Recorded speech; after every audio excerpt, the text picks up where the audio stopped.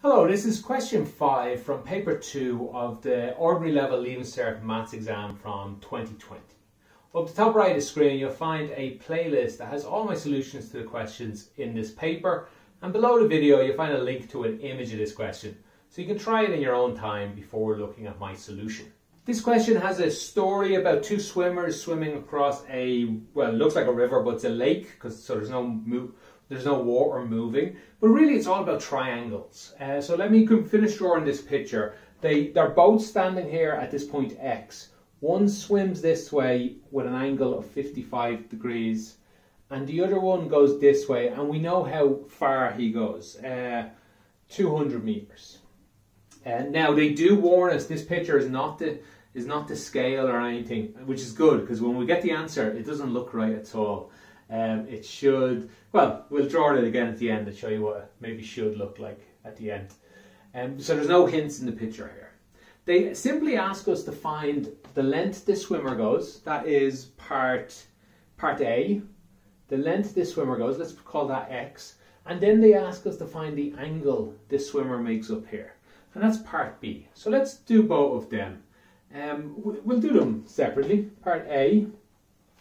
How we do this is we notice that there's a triangle here. There's not this obvious triangle. There's a much better one than that. If we draw a line down here, we get this right angle. Always be looking for right angles in these questions. And you're allowed to make, like I've done here, we have this right angle. We have this is 55. Oh, we know this is 100, this side here.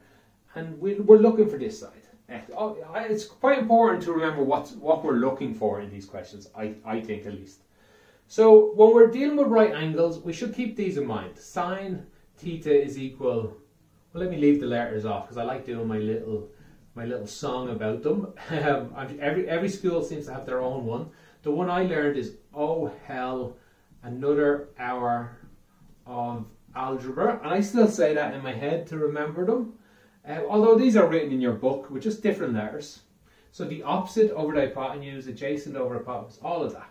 So which of these is going to be useful here? Because we know three things. We know an angle, we know a right angle, and we know a length. We should be able to solve this.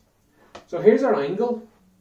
So let's see, sine of this is equal to the opposite divided by the hypotenuse. All right, we're already found it. The first one is the one we want. It has everything we either know or need. So sine 55 is equal to 100 divided by x. We know everything about this except x. So we can just move it around until we get x equals. So let's multiply both sides by x. Multiply this by x, it disappears. Multiply the left by x. And then let's divide both sides by sine 55. It's just a number. It's a big, complicated looking number. Divide both sides by sine 55, that disappears. And this side, divide by sine 55. It's a bit of a mess here. I would do this in multiple lines probably. Nothing's left on the left except for x.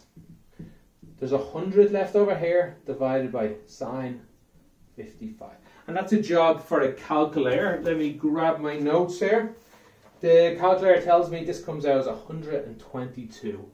So this is the bit that now it's starting to look like, oh, this doesn't look right. 122 and 200. That's as far as I can see, that's the correct answer. And I'm glad they warned us that the diagram is not to scale, because I don't feel as bad that it's very different than this. All right, so that's the length here. Let's do a similar thing with this other person. We'll draw another triangle over here. Actually, let me draw it up here as well. I'm just looking right there. Let's see what I know. Well, I don't know, but I'm looking for this angle. I know this length, and I know this length, 100. So which of these works? Angle, the opposite, and we have the hypotenuse. Again, it's sine again. So this just tells me sine of theta is equal to 100 divided by 200. Okay, we want theta on its own this time. So we need to get rid of the sine. It's not multiplying the theta. They're beside each other. It's a special thing. So how it's easy to destroy multiply, we divide. It's easy to destroy divide, we multiply. It's easy to destroy plus, we take away. But how do we destroy a sign? We do it with a special inverse sign. Inverse sign here. And if we do it to the left, we better do it to the right. Remember, we're always fair. That will destroy the sign. So we're left with theta is equal the inverse sign of 100 divided by 200. Or I guess 1 divided by 2. They both divide by 100. Okay, most students are just used to sine turns into sine minus 1. That's fine, but this is why it happens. And you can put this in your calculator, although this is a famous one. A half is a famous number, comes out as 30 degrees. So if we drew this picture properly, well, let me do it here. That's 55. This angle of 30 would be more like this. So that looks more proper. This is 30 degrees. That's 200. That's 122. Now it looks about okay. All right, there's a part C to this question. Let me rub this out and we'll do that. Okay, part C, there's another story. It basically comes down to, there's two swimmers are here again. This time the person goes this way. We know they cover 141.4 meters. And we know their angle is 45. The other swimmer goes off this way. And let's see, 55.6. 155.6. And their angle is 40. And this time they want us to find this length here. We'll call it X. Or they call it D. Well, let me call it what they call it. So, D. And right, how do we do this question? Again, we do triangles. This time we're not going to be able to get any right angles to help us out. Actually, you know what? We could. There's a couple of ways to do this question. We could, let me change colour pens here. We could get a couple of right angles to appear here.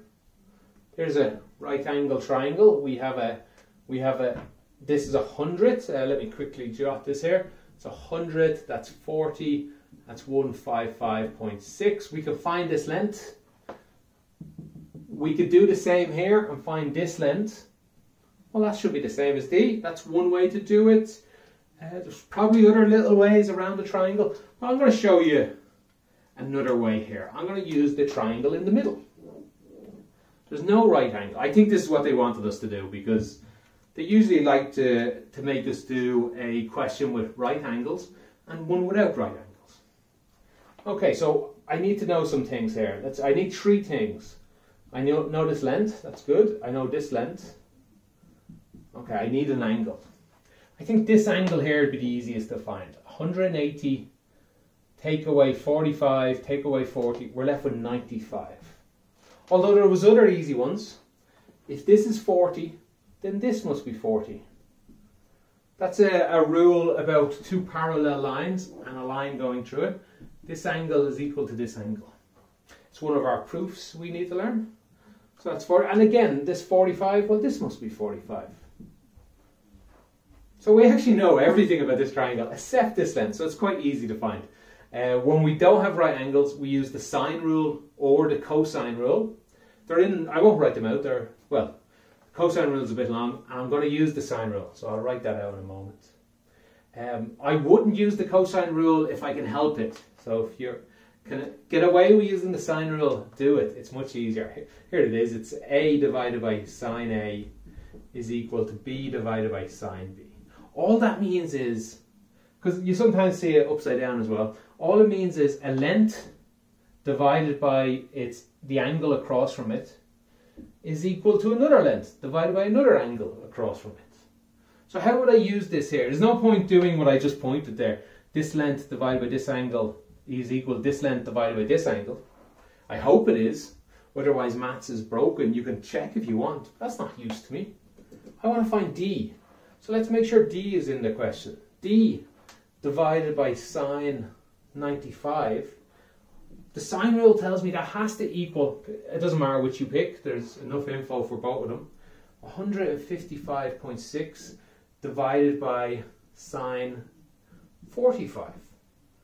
This length divided by this angle must equal this length divided by this angle. That's what the sine rule tells us.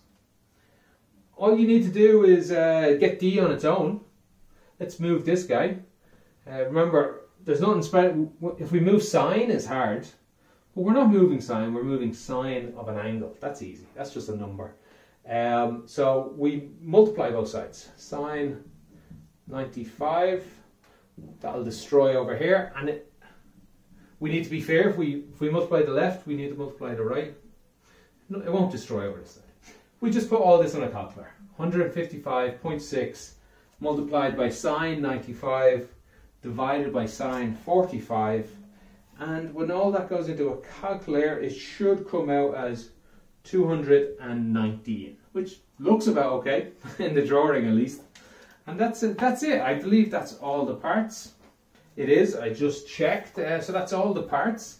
If I made any mistakes, let me know in the comments. If you have any questions about anything I did, also down there, I'll try and help. Someone else might be able to chime in and help. Until next time, have a great day.